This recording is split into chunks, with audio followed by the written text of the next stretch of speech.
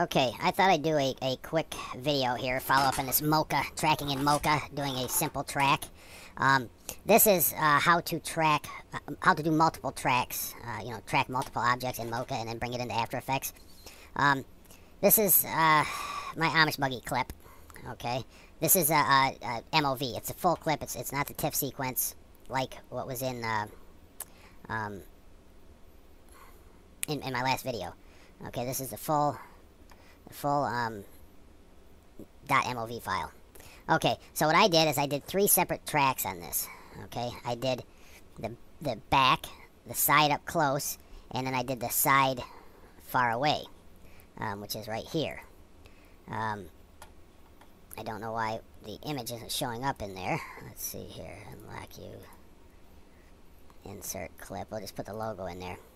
Okay, so in order to do this, okay, you import your footage, whether it's an image sequence or a regular, movie file, and then you break it down. Or say you wanted to track the buggy in a car or this or that, but it'd be the same way. In this case, we're doing the buggy, 3 separate tracks on the buggy.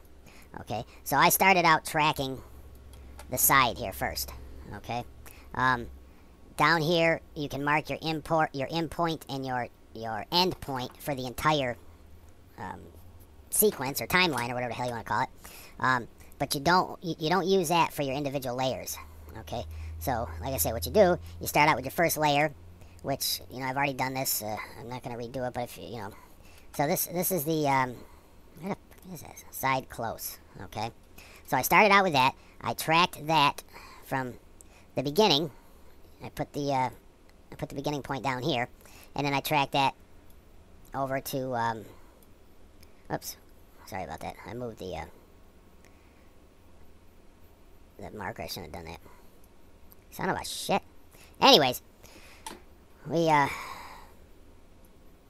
tracked this up until I couldn't see the side anymore. Okay, then I stopped tracking it. I named the layer side close, and then this is where you mark your in and out points for that particular layer. Okay. Once that layer is selected, you see the in and the out points there. So you get done with that, you put your plane in there, get that set up, do your adjusting the track, if you have to. Then lock the layer, and then you can work on your next layer, which in my case was the back. So what I did was I chose a spot where it was in full view. I set up my initial X-splines, quite a ways around there, tracked that back to where I couldn't see it anymore. And then I marked that as the endpoint. Okay, so endpoint was frame 369. Then I went forward to my first keyframe, and I tracked forward from there and marked the out point, which was at the end of the clip. Okay, once that's done, you got your plane in there, you got that adjusted up. You would lock that layer, and then you would go to your next layer if you had one, which in my case I did. So of course I started from the end of the footage, did my X-splining, tracked it back, and you can see as you work on the layers, okay, it'll show you your line here. This is where your tracking starts, the blue line down here, okay, and that'll be on each layer. Here's the back side, the tracking starting right here. So you get that done. You get everything set up the way you want it, your tracking data the way you want it. Then it's time to export the tracking, okay. So when you go to export the tracking, if you're on the timeline and if your timeline indicator is not on a layer, okay, say I wanted to export my close, okay, that was the first layer. Well, I don't have the export option here because my timeline indicator isn't in the layer. The layer is highlighted in blue. But as soon as you get your timeline indicator into the layer area, then you have the option to export your tracking data. So I export it to a file, text file, did that one. Then I would move up to go to my backside. As you can see in the timeline indicator, I'm within the tracking area, so I can export the data. If I was over here towards the beginning, I would not have the option to export the tracking data on that layer.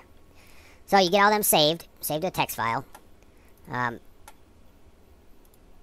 Then you would bring it into After Effects. Now I've already brought this in, I've already rendered it out, put images in there. For some reason, if anybody knows, whenever I use a PNG, it's not showing up. I gotta figure that out. So you would import just like you do if you have one layer. Okay, you would start your footage at the beginning, okay, or wherever your tracking data started on in Mocha. But put your footage to the beginning here. You import. You go to your Mocha import script. Or go to Momo and down and it's by Momo, but you go to AE scripts and download it. Okay, so you would start out with you can do it with whatever layer or whatever image you want to stick in there. Okay, in this case I did the close side first. Okay, so I put that image down in the timeline. You would just have your video down in your timeline. Then you would move the first image down that you want to apply the tracking data to. Put that down. You would go to your Mocha. You would import the file, the text file with the tracking data. In this case, it would be side view close. I would import that. Make sure that the image is selected that you want to use, that you want to attach to the video, and then apply. You get that done. Then keep your time indicator right at the beginning of the sequence, and you would put your next image in. Make sure that's highlighted. Then you would import the tracking data for that layer. Then you would apply it, making sure you were on the image that you wanted the tracking data applied to. So in this case, I did put three tracking datas in there. I have the file here.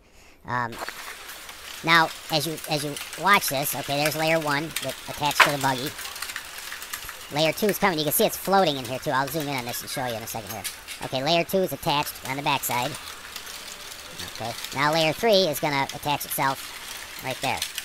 Okay, so if you see here, I don't know if we'll be able to see or not.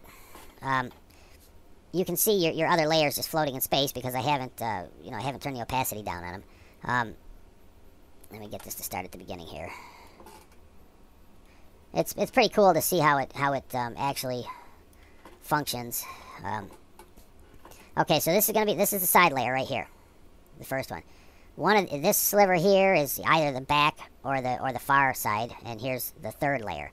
So if you watch them as they go to stick themselves on the buggy, okay, there's one. Now number 2 is going to be coming up here. Yeah, it's which one is it? That was that little sliver you couldn't really see. And now here, this is layer 3 floating around right here. Layer 1 is going to be coming off right there. You see layer 1 floating here. Layer 3 attaches itself on right there.